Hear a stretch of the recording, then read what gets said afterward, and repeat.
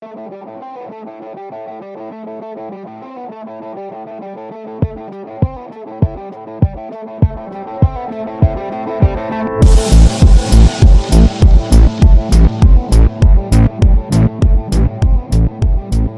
up, sports fans? This is your host Igor for Boys Couch and Ball, doing our football podcast for this week.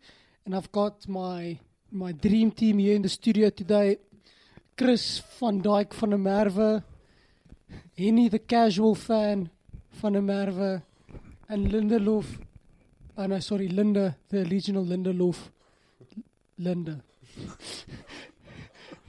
And call me Igor Dino on the weekends. That's what they call me. And Selfish Salah on Monday night.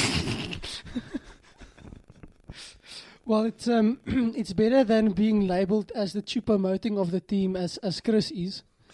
But I guess you can't always win. But yeah, so guys, how was your sporting weekends? Did we check out some lekker foodie?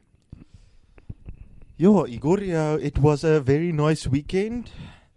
But again, a bit disappointed in Unai Emery's team selection. But we'll get to that later. But otherwise, it was a good weekend. The parts of it I can remember.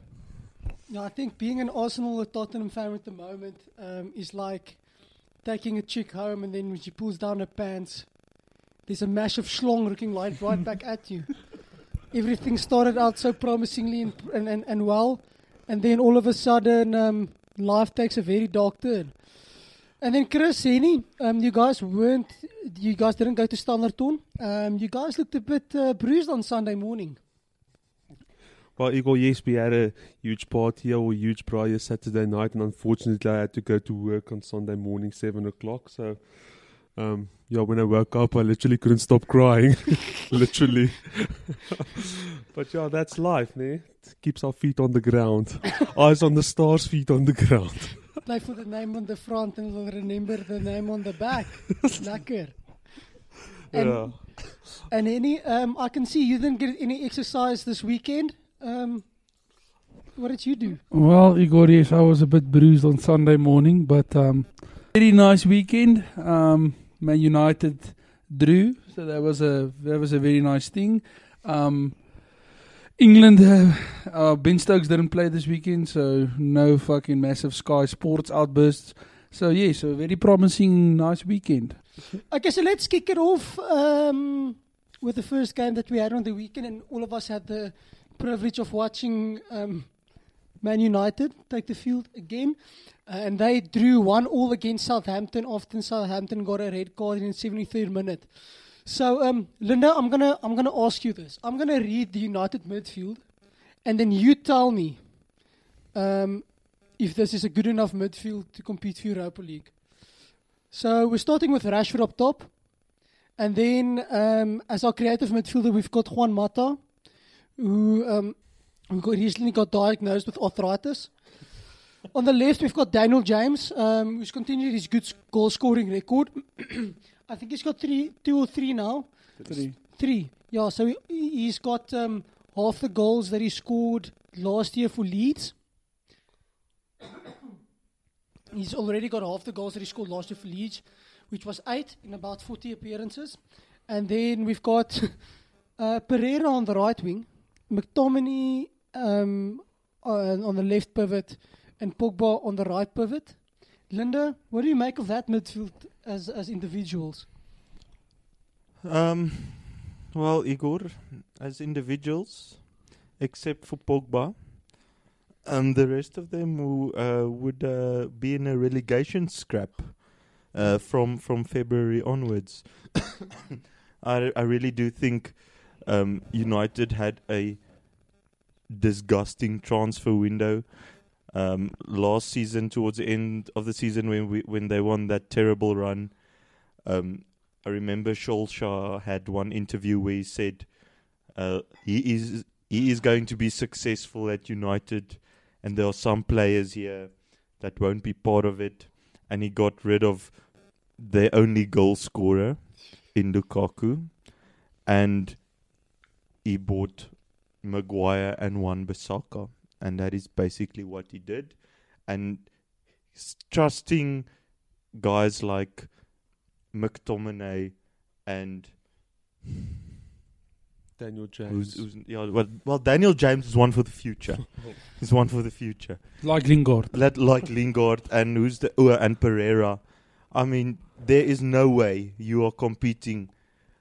I mean, Leicester at this moment has a better midfield than Man United, and I just think that sums up where they are.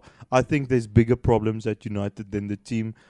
I can't imagine that going into the transfer window, that is what Ole Gunnar Solskjaer envisioned for his midfield for this season. I don't know what's going on. I think maybe partly because of their wage structure, with Sanchez getting 480,000 a week. I mean, that just screws everything up, because now you have to pay Rashford 300,000 or 250,000 a week, and he's not worth half that. So I think there's big problems at United. I mean, even if you look at that back four, when you have to play Ashley Young at left back, then you know there's not much hope. And then Chris as well, Southampton got a red card. Kevin Danso getting a red card in the 73rd minute. And you would expect the United of old to just, quite comfortably absolutely take teams apart when they get a red card with 17, probably 20 minutes to play, injury time included. And then they just didn't. They just stood off and let Southampton close out the game reasonably comfortably. Well, if you think about it, they don't have literally they don't have the quality to see out games. If you look at their team, like we just said, it's a painfully average team, and this is Man United. We're talking about Man United, the club that spent the second most money in Europe over the last 5 years. So they are basically competing with Man City, with Real Madrid, with Barcelona, money-wise, and they feel that this team over the weekend. So they've got massive problems.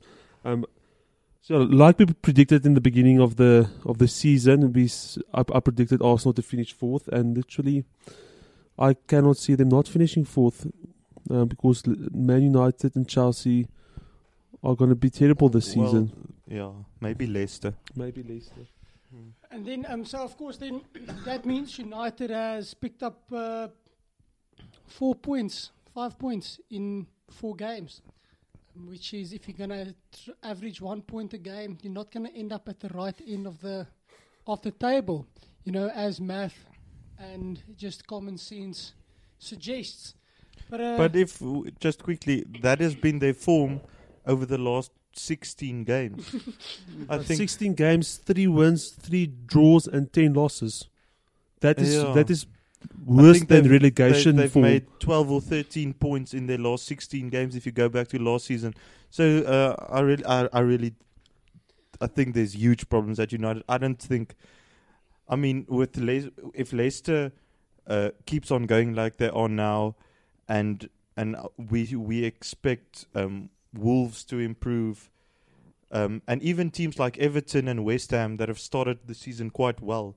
I mean, United are going to be battling for 6th place with those teams. That is where they are at the moment, and honestly, I don't see signs. While watching the game, I don't see signs of it improving very quickly. Yeah, I think you can do a lot with a team with like a super solid defense and good defense and nothing else. Or you can do a lot with a team with a good midfield and nothing else, and a team with a good attack and nothing else. But United literally have nothing. You don't look at that team sheet and say like, these are 4 really good defenders that you can. Nobody's going to score against them. They can play the ball out well from the back. You don't look at the midfield and go like, these are the guys I want to keep possession 90% of the game and score a couple of goals here and there. And when you look at that attack's not going to score. None of them is going to get within 20 goals this season. I can't see that happening. And that is the state of the affairs without any long-term injuries this season. If someone like Maguire or Lindelof gets injured, or if Pogba gets injured, if Martial remains injured, they're absolutely fucked. But any case, But a good point for Southampton. but yeah, solid point for Southampton. They might yet again not get relegated this season. Hopefully, I think everything changed for Southampton when they sacked Claude Puel 2 seasons ago after finishing 6th, and then they wanted a manager that can take them to new heights. And then the following season they ended 16th. But you win some, you lose some, I guess. And then next, Chelsea had another bitterly average game against the mighty Sheffield United, and letting in 2 goals against Sheffield. And that match finishing obviously then 2-2. So, Henny, as a Chelsea fan, or as a fan of football in general, or the team that Ronaldo plays As a Ronaldo fan, yeah. But it seems as if Tammy Abrahams hitting form as well. He got 2 goals. Kurt Zuma got on the score sheet as well, and for the wrong team, unfortunately. But that does happen. But if we're going to be honest, I think Chelsea are looking a bit better than Manchester United so far. I mean, they come close to losing against lesser teams, but at least they don't. Maar dat draai naweek, né? Ja. Okay. Iets om te sê daaroor? Yes, Hugo. Again, Chelsea, like Man United, I think was a team with a lot of holes in it. Not the good kind, not glory holes. And they've got big problems as well. Not big problems. No. Just big problems. I think the sad thing for Man United and Chelsea is they are fighting to get into that top 4 to actually close the gap on the top 2, or actually the top 3 the last couple of years. And they have managers like Frank Lampard and Ole Gunnar Solskjaer, where when the people on the top have Pochettino, Klopp, and Guardiola. I think you have to be realistic. If you look at their team sheets, they are far behind. And even in a rebuild, do you really want to rebuild with a coach like Solskjaer and Lampard? Again, like Chris said, I don't see Chelsea finishing top 4. They squandered a lead again. That has been the story of the season. They were hit against Leicester as well at home, and they squandered the lead to drop points. I think it just shows that apart from N'Golo Kante, they also lack a lot of leadership. And the same with Man United. Also ahead in a couple of their games, and the teams come back against them and they just have no reply. I think it speaks a lot to the lack of leadership in the team, the lack of experience. Ole Gunnar Solskjaer and Frank Lampard are all for young British talent, developing the youth. But sometimes you have to be honest with yourself and say, we need a couple of leaders in there, people with experience, people that know how to close out games. And both those teams, for me, are lacking in that department. Yeah. Just to add on that, if you start with Timori and Kurt Zuma at the back, you're gonna concede goals. So their defense this season is gonna be their downfall, I believe, and they are really gonna struggle. But I don't know, like if I looked at the team sheet and they had Andreas Christensen on the bench, as well as Marcus Alonso, which to me is criminal. I'm not a big Alonso fan because he scored, I think, 2 winners in the last 2 seasons against Tottenham.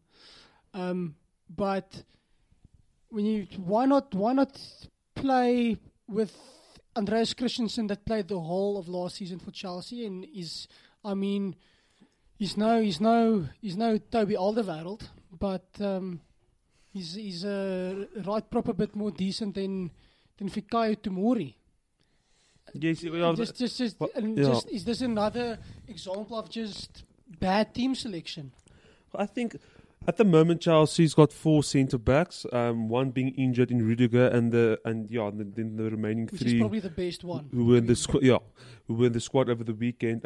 I think he's rotating his centre backs and experimenting with Timori, giving his youth players a chance, like he did with Mason Mount, like he did with who's the 16-year-old who came on who was absolutely shocking when he came on, but whatever. So I think he's experimenting, and that's the kind of things you're going to see. You're going to concede 2 goals at home against Sheffield United if you play these type of players. So Emerson starting in front of Alonso, I can deal with that because he's actually on good form at the moment. So I don't have an issue with that. But yeah, troublesome times for Chelsea. But for me, 2-0 up at halftime against a team who's just been promoted to the Premier League at home. I mean, really, a team like Chelsea should. Well, maybe if Sheffield score, but at least you should be able to see that out. But none of these Sheffield players have played in a Sheffield shirt in the Premier League before.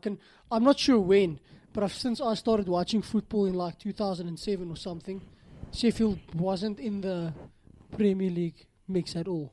So I think poor game management from Chelsea, poor leadership, without Kante there, and you would expect them to see out this game, and then they consider just after half time. But in any case, there were other games as well this weekend. So next up, Man City, another pretty convincing display, clocking Brighton 4-0 at the Etihad. Just another standard day out. De Bruyne scoring in the 2nd minute, Aguero scoring twice in 10 minutes. And then Bernardo Silva rounding out the day in the 79th minute. And yeah, just another pretty breezy, easy day out for City. Yeah, for me the scary thing about this game is Brighton actually played quite well. They actually did. They had a couple of good chances. They created a few chances. But, City is just too good. When you have Bernardo Silva on the bench and Mahrez on the bench, and Mahrez wasn't on the bench this weekend because he started, but he got replaced by Bernardo Silva, who then came on and scored a goal. Yeah, but who was the rest of the bench? Bernardo Silva. This is what I was going to say is scary to me. So Fernandinho, Gundogan. They brought a Fernandinho, João Cancelo. I mean, and they have Gundogan, and they've got João Cancelo on the bench with Phil Foden, who's got a full season of Premier League experience, and Angelino, who's the new signing from, I think it's somewhere in the Netherlands this season, and then Claudio Bravo. I mean, this bench would be a pretty decent, pretty decent players in any of the other top 4 teams. Mind you, not minding the rest of the Premier League at all. That is what I find particularly scary, is that they have such quality on the bench. I mean, just compare this midfield to United's midfield.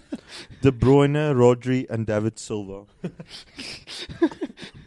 And then with Mahrez, Sterling, and Aguero up front. I mean, yeah, and a shout out to Kevin De Bruyne who got his 50th Premier League assist, the quickest in Premier League history, 123 games, 18 games faster than Mesut Ozil, so that's quite an achievement. So I'm expecting a big season from him this year. Yeah, I think if he can remain injury free, he's definitely going to lead. He might even lead the assist stats in Europe. I think this is his 3rd assist, his 4th game, or close to thereabouts, and he scored a goal as well. No, it's absolutely scary. And what I really like that City's done, because Chelsea and United didn't manage to do it, is they spend a lot of money, but they spend a lot of money on exactly the right players that do perform. How many times have we seen that United or Chelsea splashes, upwards of 60 million on a player, and it turns out to be a total flop? I mean, Morata comes to mind, Fred comes to mind, Sanchez, 54, Sanchez, who they paid a lot of money. Di Maria, who they paid a lot for. Memphis, Zlatan, Valkau. Zlatan was good. Memphis for the Depay. one season he was good. But it's Zlatan. Also, the thing about City is they spend a lot of money fair, but they're spending money on 50 million rated players 50 and 60 million. They don't have this ridiculous signing of 150 or 180 or 120 watts and whatnot.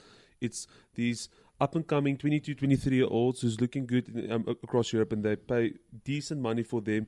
And I think Pep Guardiola just improves them a lot, and this is why we're seeing literally the best squad in Europe now performing and setting stats and records like never before. Yeah, I think if we're going to do this Premier League podcast, the thing we're not going to chat about the most is not, I don't think there's going to be too much of a hiccup with City's league form. That's not what City's goal is going to be, because I think we're going to see 3-4 nils every weekend almost. I would completely believe it that City could smash Arsenal, Tottenham, Chelsea and United by at least 3 goals at home. Yes. Like that's not me saying an outrageous thing. The real challenge is going to come in the Champions League, definitely. If they can keep their cool there. And then next up, City beat Bournemouth 3-1. Impressive display. West Ham City. Yeah. Leicester City beat Bournemouth. Yeah. Leicester City beat Bournemouth 3-1. Is Leicester City turning into the only city in the Premier League? After Manchester City. No, that's what I mean is, are we going to refer to Manchester City now as Man City and to Leicester as just City? Yeah. Like people refer to Real Madrid as Real and to Atletico as Madrid. But in any case, an impressive display by them. Genuine top 4 contenders this season. I totally agree. I'm really impressed with Leicester. I think they have a really good midfield and a decent defense.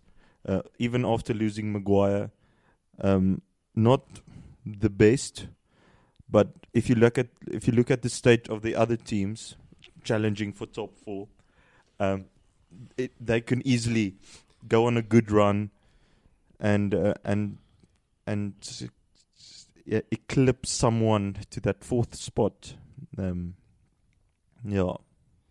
I think Brendan Rodgers has made a huge difference, especially to Jamie Vardy, because he struggled last season before Brendan Rodgers came, and Brendan Rodgers has just given him the freedom to run for 90 minutes wherever he wants to and just score goals, which is what he does best. So, I really think Leicester are genuine 4th top 4 I think contenders. you guys are absolutely full of shit.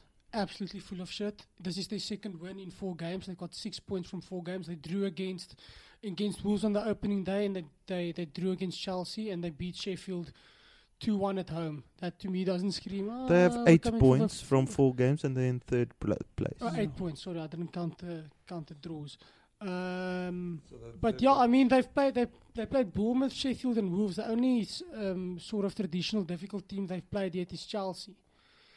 They've arguably haven't played a team in the Man United in the top 7 or And Man United, Who's United played? Chelsea, Newcastle.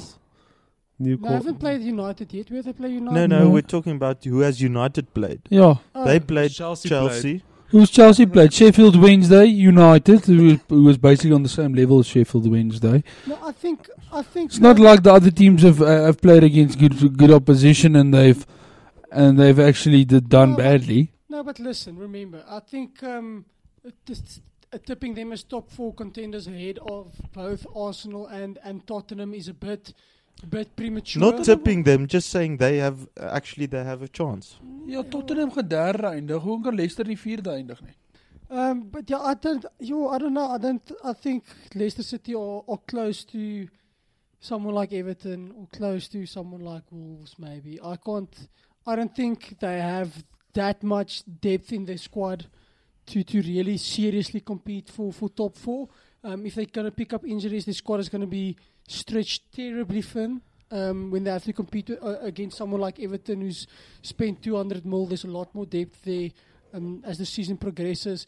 If we can chat about this again, if they maybe hold City to a draw at home, or Nobody's gonna hold City to a draw at home. Yeah, not even Tottenham. Yeah, no one's. Well, yeah, only away.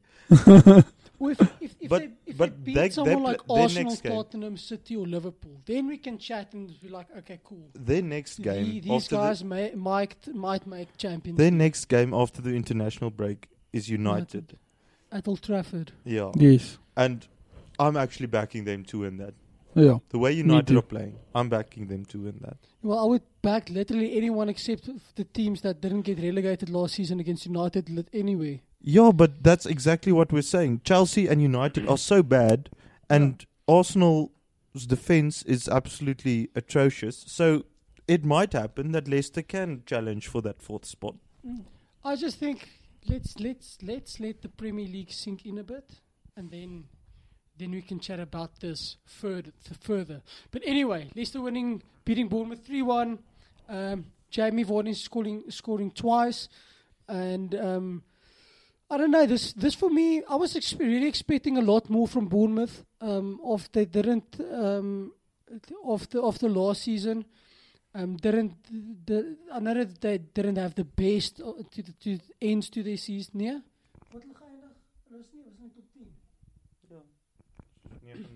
I was expecting a lot more from Bournemouth.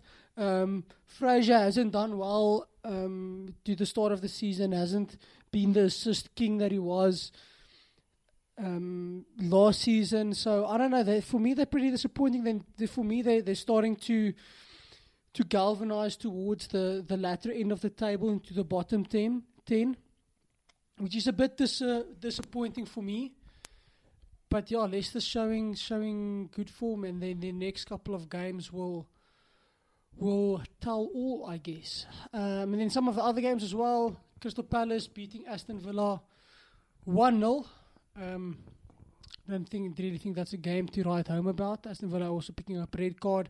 Newcastle and Watford drawing or battling it out to a 1-1 draw. West Ham and Norwich City. West Ham could beating Norwich City 2-0.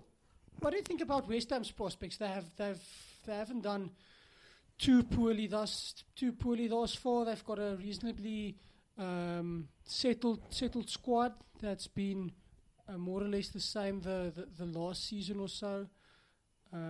They lost 5-0 against City, but I mean, Who hasn't? And this is their second win on the trot. Beat Watford 3-1 away last season. So 7 points from their first 4 games. Not bad. Maybe challenging for Europa League. Yeah, I think they in that pool almost with Everton and Wolves and Leicester. They made a really good signing. Their new striker, I think, Haller or something like that. Yeah, Sebastian Haller. He's a really good striker. He's a really good goal scorer. So he'll make a big difference, because that was a big problem for them last season, playing with Chicharito up front, who wasn't really firing on all cylinders. So he was a really good signing for them. And again, they have actually a quite decent midfield in Yarmolenko, Noble, Lanzini, and Felipe Anderson. Declan Rice as well. That's and it's guys that have been that have been in that setup for quite some time. I mean, Diop and Ogbonna has played since forever, so a really settled team. Yeah, and I also really rate Pellegrini as a manager. I think he's a really good manager. So I expect them to finish around to challenge United for that 7th spot. And then on to someone who's not going to challenge United for that 2nd spot. Liverpool beat Burnley 3-0 away, playing at Burnley, and I guess this is becoming a trend. City and Liverpool smacking people 3-0, 4-0 left, right, and centre, closing games out pretty easily, and making the league look like a bit of a joke, really. Yeah, that is also a bit scary, because if like Burnley, if you go and play Burnley away, that's not a fixture that you're really looking forward to. And I actually, especially the way Burnley started the season, started quite well. You expect it to be quite a tricky game, and yet it was so easy. I mean, they should have scored 5 or 6 maybe if Salah wasn't so selfish. Like Igor and 5 aside. Yeah, like Igor and 5 side. But yeah, a really easy game again for Liverpool, comfortable. And yeah, like we said last week, I can't see any of those two teams losing to anyone except each other. For me, I think I'm looking at the squad now, and I think the only thing that I think Liverpool are tactically better than City, because Jurgen Klopp has done a lot more with players of lesser quality. I mean, but I think the difference is going to be in the squad depth. Liverpool are still 2 big injuries away from losing a lot of goals or letting a lot of goals in. And for City, it's not necessarily the case. I mean, if someone in the midfield gets injured for Liverpool, they're looking at starting someone like Chamberlain, Lallana, or Milner or Shaqiri. And if Van Dijk gets injured, they're starting with Matip and Gomez, which is not at the same level as their City counterparts. So I think that might be the difference as the season progresses. But we'll see what happens. And then just before we get to the big talking point, Everton beating Wolves 3-2 after Wolves got a red card. 3 red cards this week. People are fucking each other up. But yeah, Everton. Oh, that was really disappointing. Willy Bowley in the 95th minute. He fucked up my whole fantasy league with that. I was really angry. But yeah, Everton not looking that bad. Bounced back well from the shocking loss, I think, against Aston Villa the week or whatever ago. And Alex Iwobi doing for Everton what he could never do for Arsenal, and that is score goals, and he's got one. Yeah, I just think he was never given the chance at Arsenal. Having been the deputy for Aubameyang on so many occasions. And then Richarlison doing his £50 million price tag justice and chipping in with 2. So I think if we're gonna have to group it together, the Europa League places are up to Chelsea, United, Wolves, Everton, Leicester City, West Ham, and Arsenal. I don't know. I think Arsenal is still in the challenge for top. I think Arsenal are more leaning to the challenge for top 4 than for Europa League, and West Ham are more looking like finishing mid-table and challenging for Europa League. But I think those are the teams that are going to. I think that's going to be the most interesting football this season, because I think 1 and 2 has been wrapped up in the first week. But then, for everyone who don't know, I'm a massive Spurs fan, and Linda's a massive Arsenal fan. So this is might get pretty heated, and beware of foul language, because there will be some foul language. So Tottenham and Arsenal drew 2-2 at the mighty Emirates Stadium, with all 12 fans sitting there and watching. So Linda, let's fall. I know it was full, but I just like insinuating that Arsenal is a shitty club. Full like Tottenham's trophy cabinet. Yo, meow. Don't worry, you at least won the Audi Cup this year. No need to be mean. Pochettino's first trophy, the Audi Cup. You guys. Okay, so Linda, talk us through what was going through the mind of Unai Emery selecting 3 holding midfielders without any linking midfielder to start the game, putting Ceballos on the bench. Well, and still getting a result. With Socrates, Papadopoulos and David Luiz as your centre backs, I also start with 3 defensive midfielders. Igor.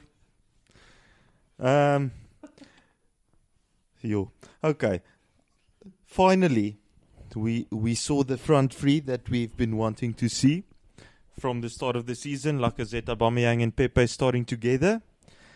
And then you put no one behind them to give them the ball. Like DT said, it's like buying a Ferrari and not putting any petrol in it. Why would you do that?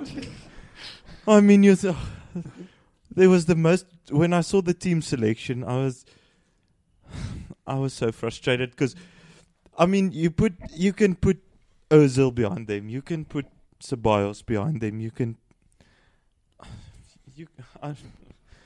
and you will lock behind anyone, Reece Nelson, Mkhitaryan, anyone.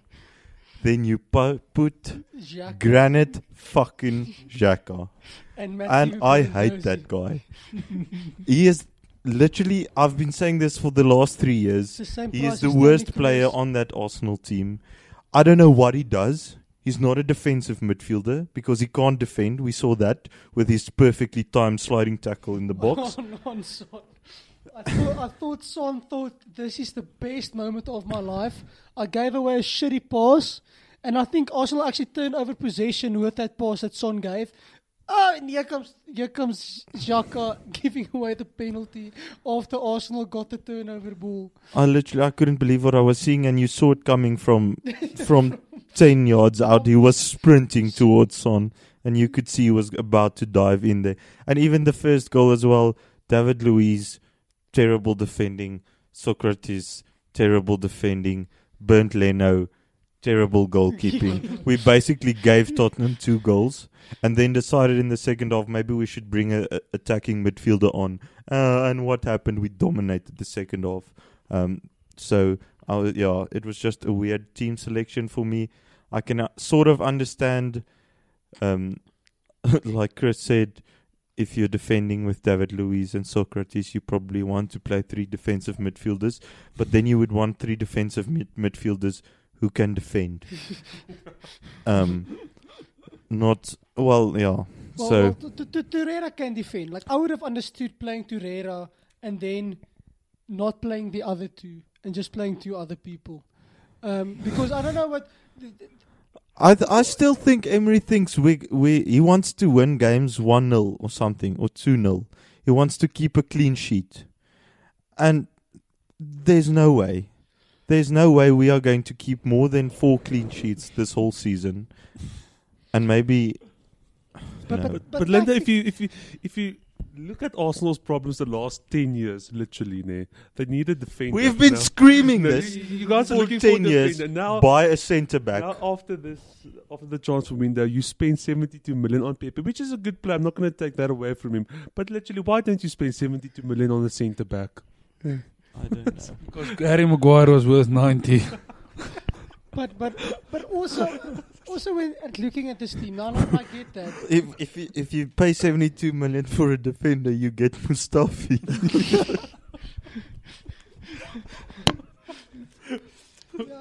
We've got 2 70 mil defenders in our team. I think it's actually No, sad. I really when I think about the stalwarts of Arsenal's defense the last decade and a half or so, I think of people like Koscielny and Per Mertesacker and Mustafi. And it's been going on for like 10 seasons. But anyone with a soccer brain can see the obvious downfall in their team or in the system. This maybe has been the difference between Tottenham and Arsenal, because we saw, our defenders are Matthew Dawson and Yunus Kabul and Benoit Asewikoto and Carl Norton. And then what did we do? We bought Alderweireld in Vertonghen and we played Rose. We bought a backup for Rose. We bought Carl Walker and we bought a backup for Carl Walker. That's how you buy players, Linda. But I really think we're about to see the best of Rob Holding and Callum Chambers this season. Well, we're going to have to, because they're going to be playing almost 40 they're games going to this start season. every game. I can just see a back 3 with David Luiz, Callum Chambers and Rob Holding. Oh, I will slit my throat. I think that would actually give Arsene Wenger a wet dream. Seeing that, he would love that. All of his boys. But that young, up-and-coming British talent, like Callum it's gonna change the whole Premier League. I think if we get Man City at the right time with that back 3, I think City wins it on goal difference. And even now, like Arsenal lost their most consistent player in Nacho Monreal. So that's quite a big loss for you guys. No, but we bought Kolasinac is not bad. Yeah, he actually, had and a- we bought he Kieran actually had a Tierney, pretty so decent game. I don't really mind. He's not.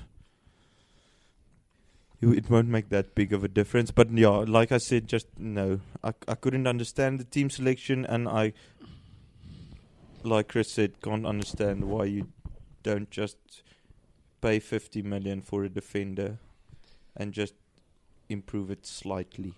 But what I also would just like to add, like tactically, the Arsenal setup, like the individuals, some of them are shit, but I mean you can't change that. But just the setup tactically, because if I'm not an A-levels manager, but tactically for me, I want a tackling CDM, someone like Torreira, someone like Fernandinho, someone like Kante or whatever. Then you need a distributor, and you need someone that can take up the ball. And Cohen-Dozie, some of the times he did take the ball up, but I think he gave away 5 or 6 or 7 stray passes in the first half alone. He's not a distributor, but he takes the ball into the final third well. And then you've got Xhaka. That's neither of these things. It's like having Harry Winks in your team as well. You can get the ball from the centre-back, pass it back to the centre-back, go into a different position, get it from the centre-back again, and give it to one of the fullbacks to start an attack. And then Yeah, while I'm when on I that- see Granit Xhaka, I immediately think of JP Duminy. I don't know why. Because he can't spin and he can't bat. I don't know why he's in the team. He can't create, he can't defend. but, I don't see it. For me, I'm starting. If we're gonna look at the Arsenal set, I think actually this is the best formation or the best individuals that we've started. Eriksen made a comeback, and what did you know? He fucking scored a goal. Imagine Yeah, that. Starting Bernd off- Leno gave him a goal. Starting your but well, I think that will actually go down as an assist for Leno. I don't think he really gave it to him, but it was a pretty good pass with the hands. But in Almost any as case, good as the assist I gave you tonight. it just shows you that if you start Eriksen, he's gonna create, and he scored a goal. I was pretty upset that Lamela was starting again. He started on the wing this time. I don't know why we paid 50 million for Lo Celso, and we keep putting him on the bench. Well, Lo Celso is a very versatile player. He has played CDM before, defensive midfielder before. He has played box to box roles. He has played on the wing. He has played in centre midfield. But still, we're playing Harry Winks, which to me does not bring a lot to this team. He's also not a tackler. That was Sissoko's job. Sissoko ran 27 kilometers again and had 5 shots, and at least gave some of the kids in the third and second rows a chance to feel what a Premier League ball feels like, because he wasn't aiming for goal. But in any case, and I think actually Tottenham set up tactically very well for this game. We knew that Arsenal was going to come at us, and we scored on the counter. And then in the second half, we tried to do the same. Had a couple of decent chances, but the nerves just went there. We got in the final third pretty well, and then Son would try and dribble through a player and then leave the ball behind, or just kick the ball. Or Harry Kane somewhere. would randomly just fall on the ground. Well, I guess that it's a very mentally taxing sport, Linda. You never know when the breakdown will get to you. And sometimes it just happens. But for me, that was definitely a penalty.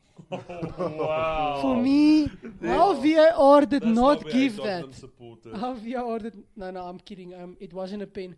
But Linda, I think all in all, both teams deserve the draw. Not because both teams were equally good, but I think both teams set up managerially and tactically equally awfully. Fair. Yeah, I actually think Pochettino played well, set up his team quite well in the first half, as you said. But yeah, like I said, I can't understand Emery's thinking, because we're playing at home. You know it's going to be an open game. The North London derby always is. So why not play 2 defensive midfielders and put a creative midfielder in there? Then you might score 4 or 5. Because of course the first goal in this derby is always bloody important. And what was so sad for me, I remember I think it was 2 years ago when you and I watched the the London derby in the study centre at Res, and it was an absolutely insane game. I think it ended like 3-3 or also 2-2. Very much an open game and exciting stuff to watch. And it's so sad for me that both managers just got their tactics horribly long, and it ended up being a fist fight where no one really landed a punch. There was no real, but I mean there was no real astonishing goal. Lacazette had a very good finish for Arsenal's first goal. Tottenham were probably lucky in the first goal with Baron Leno having a little Karius moment, and then Granit Xhaka having a Karius moment. Yeah, and then Granit Xhaka gave the penalty away. Oh I remember Hugo Lloris. I remember the brilliant assist from the one and only Matteo Guendouzi. Yeah, I remember but the second goal as David Luiz and the Arsenal defensive trio gave Tottenham a goal. Davis and Sanchez just decided to stop knowing how to defend, and then Aubameyang got in for his goal. But yeah, all in all, pretty fun Premier League weekend. Fun was had by all. It's going to be an international break now. Yes, Igor, just before we go, fun fact, we just wanted to give a shout out to Harry Kane, who joined two legends of Tottenham in Bobby Smith with his 10th goal against Arsenal, equaling other two Tottenham legends for the most goals in this derby, with Bobby Smith 10 goals against Arsenal between 1955 and 1964, and the GOAT Adebayor netting 8 times for Arsenal but 2 times for Spurs. So joins an elite club. 10 goals for both those 3 players in derbies. I know who's my pick for the best out of the 3. It's Adebayor, but you decide yourself, guys. But only because only Adebayor played for Madrid. Exactly.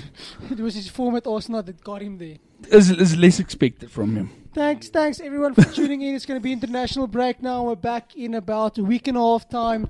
If the international break is interesting, we might have a couple of beers and tell you guys about that. But if not, have a fun week, footballing fans.